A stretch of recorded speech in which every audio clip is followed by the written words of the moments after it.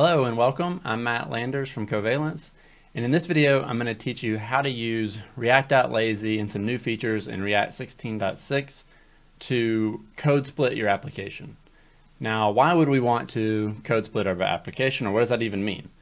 Well, essentially, if you have a really big site, you may not want to pull down all of your components and everything on that initial page load, because it may take a little while for that to happen. And we want our initial page loads to be as fast as possible. So code splitting allows us to take some of our components and put them in different files, and then they're only loaded from the server whenever that component is requested or it's going to be rendered. So first, let's take a look at this application that's not code splitted, and then we'll go back and do some code splitting with it. All right, so this is very, very simple application. I just have a React router in here. And there's two pages. There's a home page and a lazy component page. Whenever we click one of the links, it'll just transition to that. So let's just take a look at it real quick. So we run it. We have home and lazy. And then I've got my network up over here so that you can take a look and see what's being brought down. So when I run this page, only app.js is coming down. So that means that when the lazy component is clicked, it's part of that app.js bundle.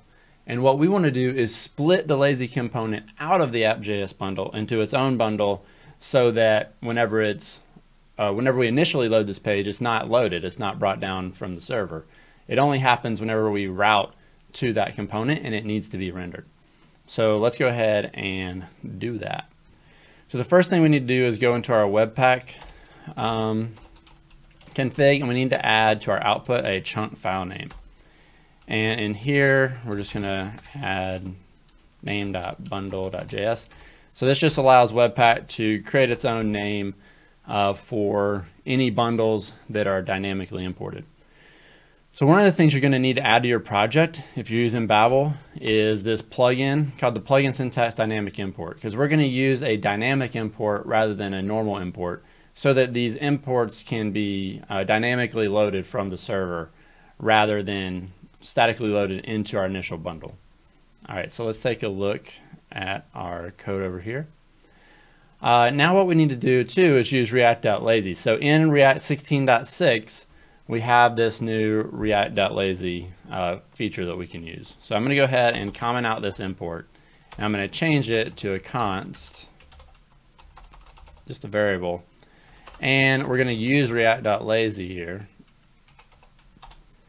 And then we're going to just have a function that does a dynamic import. So this is the difference in how that import is working. If you don't have that plugin for Babel installed, this won't work. Your build will just fail. So let me go ahead and restart my build process over here, since I changed the Webpack config. And there we go.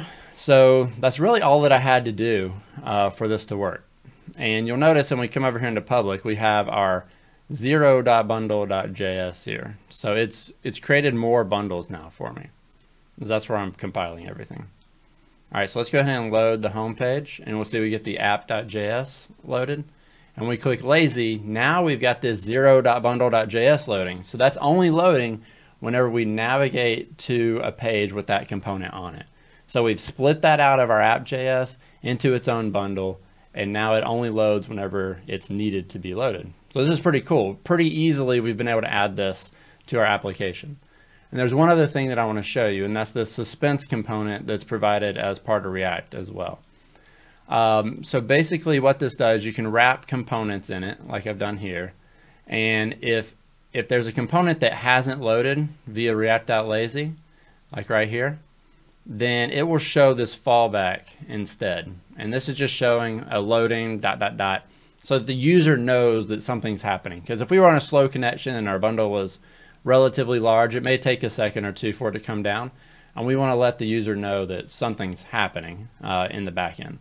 So it will show this fallback until it's loaded, and then it will show it. Now, in this particular situation, we're local to the computer. It's going to be really fast, so you can't tell that it's happening. But this won't happen because of the speed at which it's loading. So if it won't show it if it doesn't need to, but if it does, it will show it to let the user know that something's happening. And it's very simple to use. You just wrap your components in it that you want to use it with. All right, so that's pretty much it for lazy loading and code splitting with React 16.6 and above and Webpack 4. Make sure you get that plugin installed. Go out, take an application that you have and play around with it and see what you think, and leave any comments if you want more information on it. All right, happy coding.